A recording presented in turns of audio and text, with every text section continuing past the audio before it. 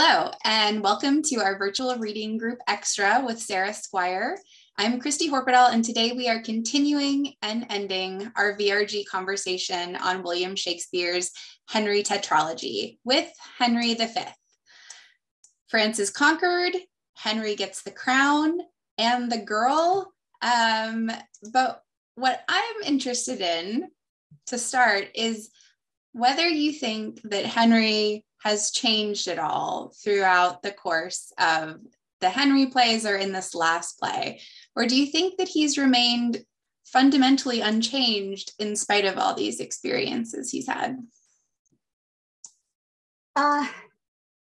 It's a good question. I think the play's interest is less in how Prince Hal changes into King Henry V.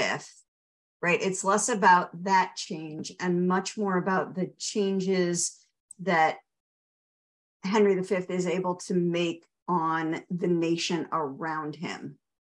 I think because so early in the Henry IV plays, we get that moment where Prince Hal says, all right, guys, I'm going to just take a minute here, break the fourth wall and tell you all about my plan, which is to act like an idiot for a couple of years and then reveal myself to have been all the while, someone who's going to be a great ruler and a great king and a model for England. So I don't know that it really changes. We see him pull off this plan.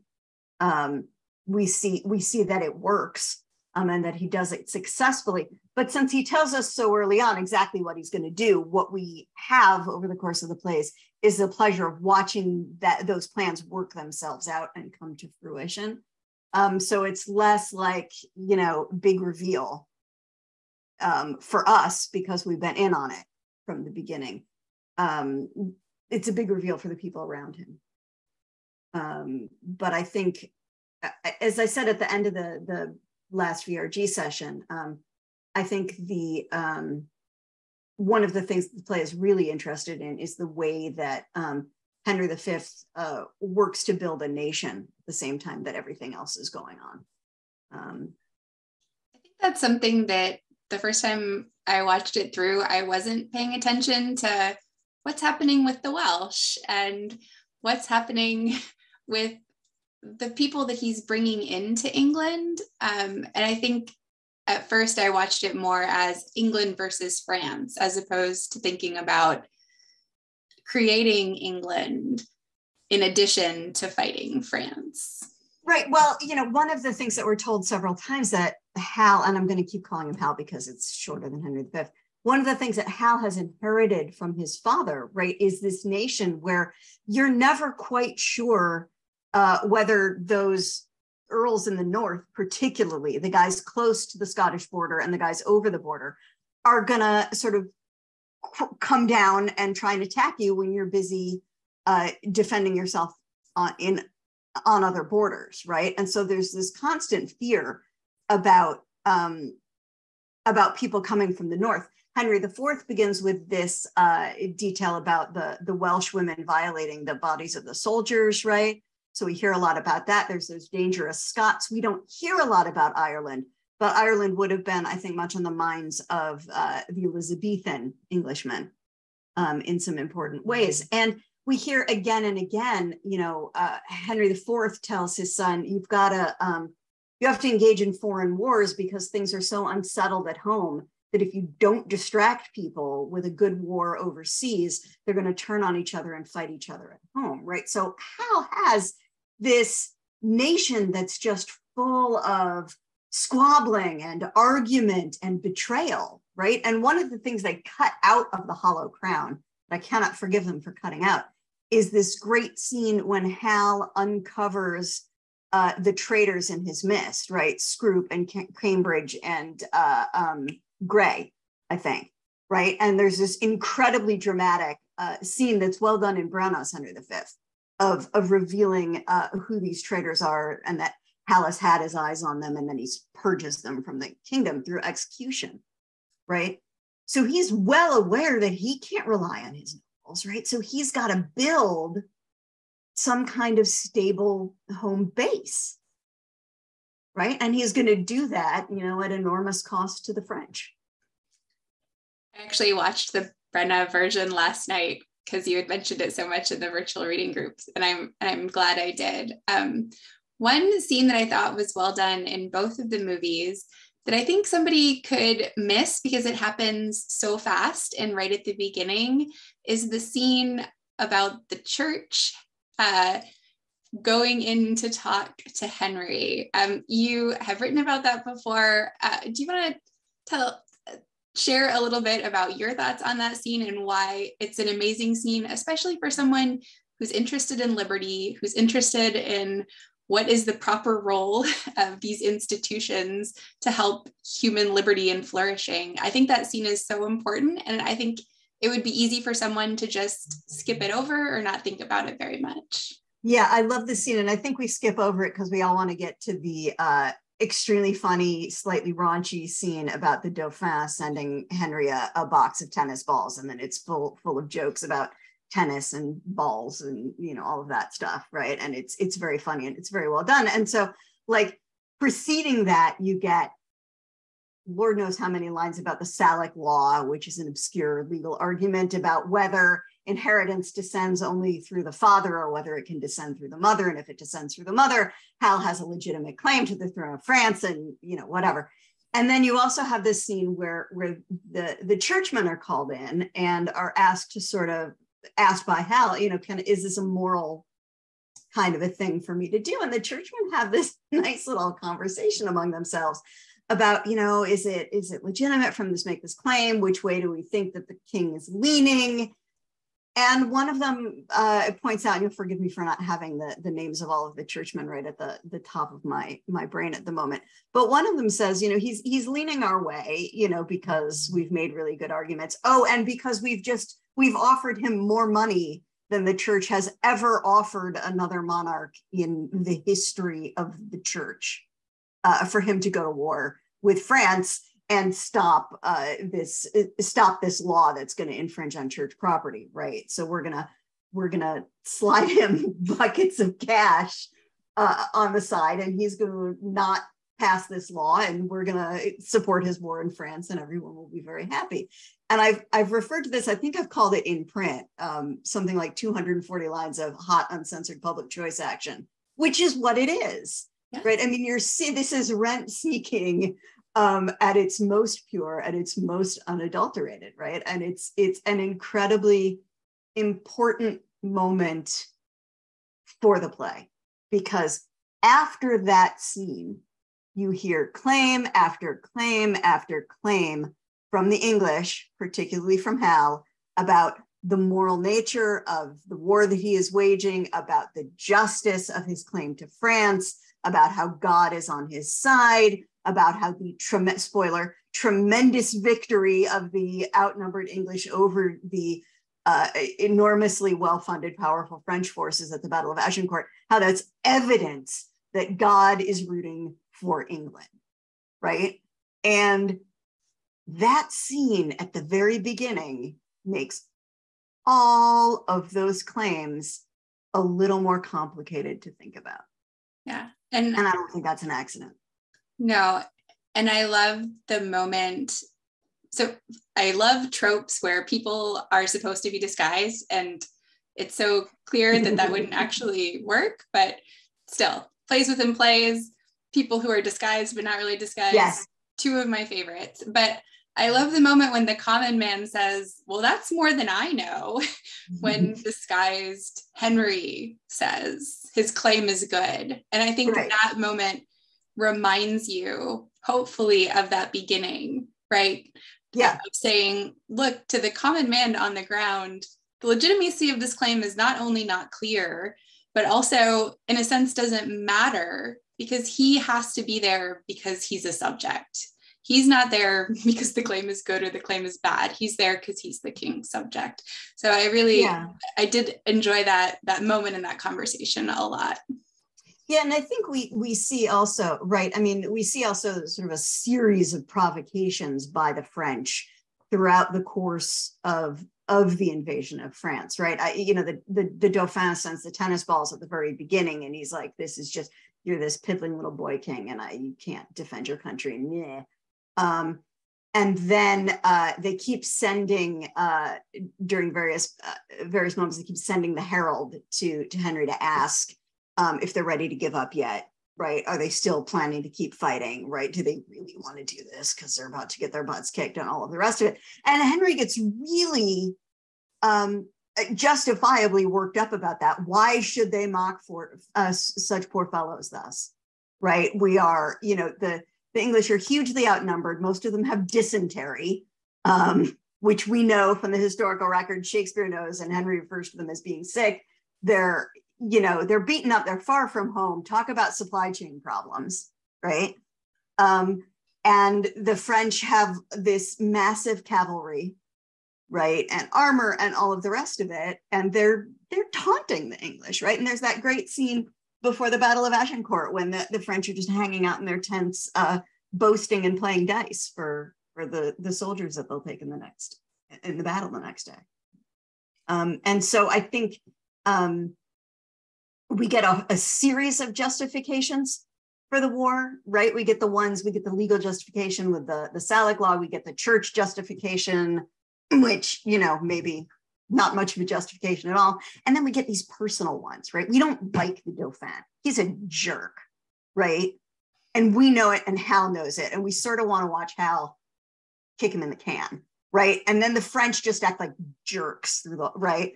And, we get really, Shakespeare's very good at getting us emotionally invested in this war, right? Regardless of what we think about the actual justifications for it. So that makes me think of the big sort of reveal for me. I knew coming into the play that England was going to win and France was going to lose. I had that much history in me. I didn't come into the play knowing the scale of the losses on the two sides, and that was a surprise to me. I kind of knew the direction, but I didn't know the size, right? So, and that makes me wonder, are we supposed to think that that's because God was on England's side? So Shakespeare as an author, is he presenting that to us as evidence that God has recognized sort of the legitimacy of Henry as the king, and that England is sort of better than France in this way? As someone watching the play, do you think that's one of the things that we're supposed to take away? I certainly think it's one of the things that Shakespeare's audience would have taken away when the English dispose of the Spanish Armada in 1588. It is attributed to of course, the power of the English Navy, and really sort of establishes the English Navy as a real seagoing power. But people also talk about the divine wind that blows in the right direction to assist the English fleet in turning away the Spanish Armada. And it's taken as a sign that, Elizabeth is a ruler of enormous significance, and that God is on her side, and that God is on England's side. And so I think that would have been absolutely one of the things that Shakespeare's audiences would be taking from these moments in the play. I mean, historically, we know that one of the things that happens is that there's just so many French cavalry on the field that the longbows, the English are using these enormous longbows and arrows, and they're able to just pick off the cavalry during the charge. And then the horses in front fall, and their armored riders fall on top of them. And then you pick off the guys behind them. And what you have is a battlefield that is so crowded with dead and dying horses and men in armor that your infantry can't move, right? And the English, because they're not as well supplied, and because Agincourt, we think, was very muddy that day, we think the battlefield was muddy, and which is also not good for your cavalry. Right, the English are poorly supplied, so they're lighter, so they're nimbler, right? They're not exactly doing guerrilla warfare, but they're a smaller, lighter, nimbler troop against a heavier troop And this is one of the times when being outnumbered is actually useful and is actually helpful. And so they're just able to, take out the French at extraordinary numbers.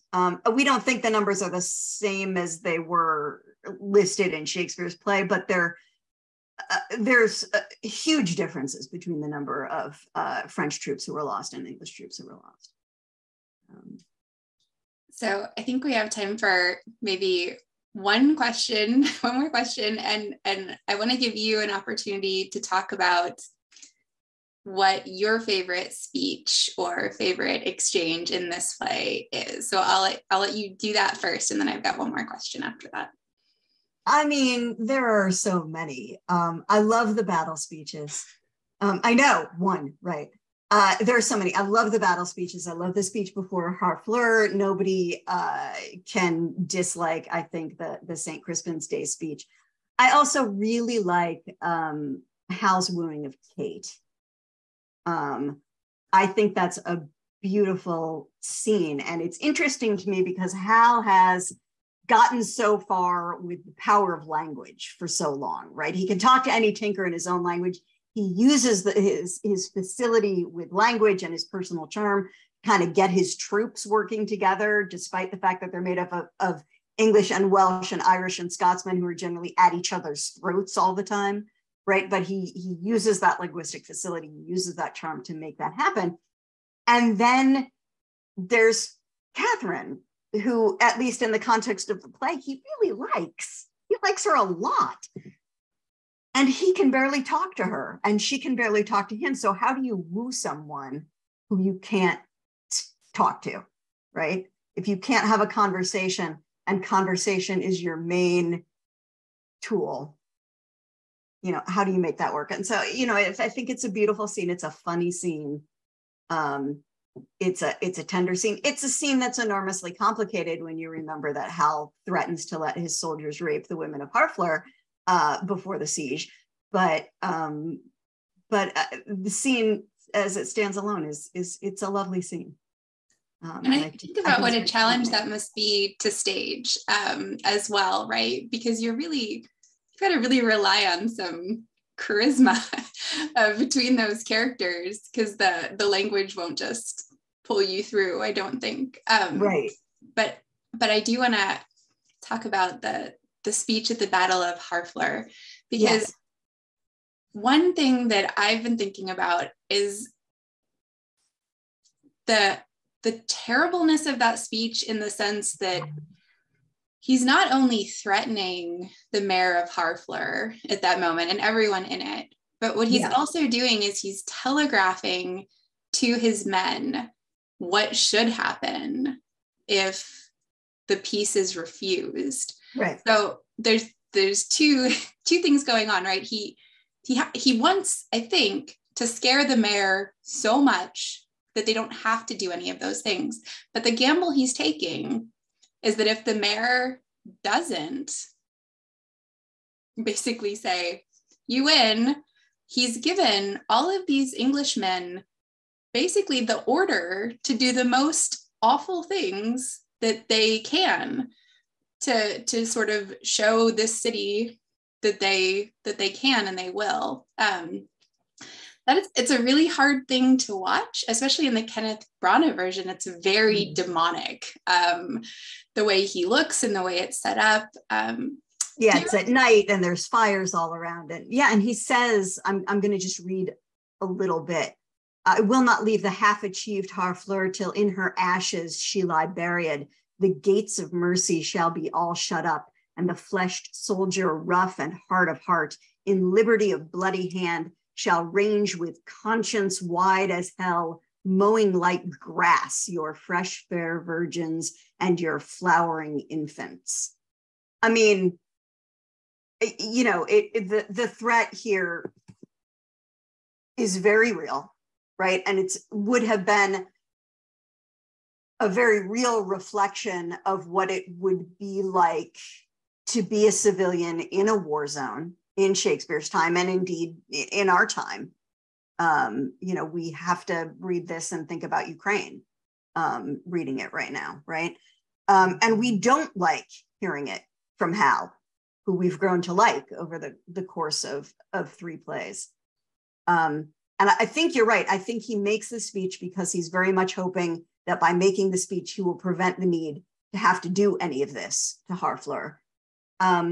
Do I think that he's prepared to do any of this to Harfleur? I'm not sure. He's very careful, and Shakespeare is very careful to show us in later scenes Hal instructing people not to violate civilians, not to take their property. His friend Bardolph is hanged with Hal's approval for stealing from a church. Nym, also Hal's friend, is hanged for looting corpses on the battlefield.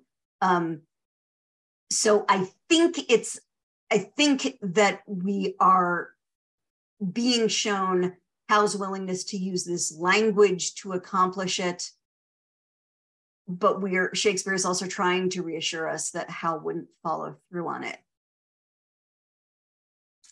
I'll have to think about that more. That ends with sort of a question mark, because I'm not sure. I don't know. I don't know how I feel about that. I think one of the other things that this play is interested in showing us is that, war is a thing that happens, right? And we can argue about the justification, we can argue about the necessity of it, right? But war is a fact of life for the early modern Englishmen, right? And with that comes some really, really bad stuff. And it's just part and parcel of it. There's glory to be had, there's honor to be had, there's treasure to be had, but there's also raping, and there's pillaging, and there's looting, and there's loss of property, and there's all of the things that the Duke of Burgundy lays out in the last act when he talks about how France has suffered, and how they've lost an entire generation of arts and sciences and children's education and all of the rest of it. And that's a very real part of the play, and I think it's a part of the play that never ceases being worth considering and thinking about. The part that kind of makes me circle around it is, with a different speech, would his men have behaved differently if Harfleur hadn't given up, right?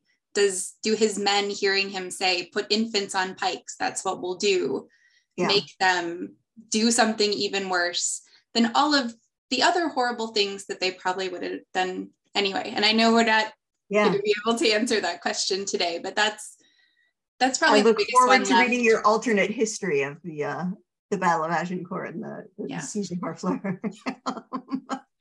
But yeah, I don't know. And I don't know that Shakespeare gives us a single answer. So my last question is, yes, we work at Liberty Fund. This is a Liberty Fund reading group. And so I've been trying, as we talk about these plays and watch these plays, to think about, what are the big liberty moments? What are the big human freedom moments? And so I thought that would be my ending question to you, is, as someone who cares deeply about liberty and human dignity and flourishing, what are the moments from this tetralogy that you think are of particular interest to people who care about liberty and who care about creating and preserving spaces for liberty in the world? I mean, I think Hal's insistence on becoming a person rather than just an heir is an interesting possibility. Falstaff is a very complicated picture of liberty. He's a libertine, certainly, but he does push on what's allowable and what's not allowable, right? And when are we free and when are we not free? And I think those are big questions that surround him, and it's one of the reasons he's such a compelling character whenever he's on the stage, right? And I think to moments where we see I'm a huge Fluellen fan, let me be clear, and I think he is terribly mistreated in The Hollow Crown, because they take out all the good stuff about Fluellen and they just leave the grumpy stuff. Fluellen in the play spends an awful lot of time talking about military history and talking about the laws of arms. and talking about the ways that if you must wage war, there are rules for waging war to keep behavior within bounds, right? And this is how we behave when we're in a camp. And this is how we behave during a siege. And this is how we behave on the battlefield. And so there's this voice of a guy who's not, he's just a guy. He's not Lord Fluellen, right? Is he a captain, I think, right? So he's a military man, has some training and some expertise. He's obviously had some education along the way because he's quoting, or at least seems to have read Plutarch. But he cares enormously about doing the right thing and about making sure that the people around him are behaving responsibly, right? When they could be running amok, right? And so I think characters like that are in a lot of ways where the heart of the play lies, not just the grand historical pageant, but the heart of the play lies, and where a lot of the heart of the discussion of liberty is hiding as well. I did like that in the Kenneth Branagh version, there's the great scene with Fluellen where he's telling one of the soldiers to not talk so loud. And he says, the French are making all this noise. And he says, my paraphrase, like, the French are being asses, right? That doesn't mean that we get to do that too. Shakespeare. This might be the thing that I quote most often on my Facebook page, Christy, which is, look you, if the enemy is an ass and a fool and a prating coxcomb, do you think, look you, it is meet that we should be the same, right? In other words, just because the idiots are doing it, you don't have to meet their idiocy with the same sort of thing, right? I mean, Fluellen is great. Yeah. Well, I can't think on a better note to end than that one. Just because other people are being idiots doesn't mean we should be. And we should also respect time limits in people's time. So I want to thank you for all of these conversations. I've enjoyed them and learned so much, and I hope we get to do it again soon. So do I. I hope that we'll be able to do them for the next VRG, and maybe you and I will catch up together again for John Stuart Mill in December. I would love that.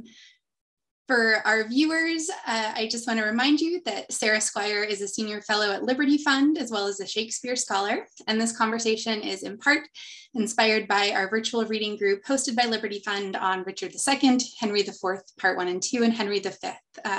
Thank you for watching, and please feel free to get in touch if you're interested in these conversations and want to hear more of them. Thanks so much, Christy. Thank you, Sarah.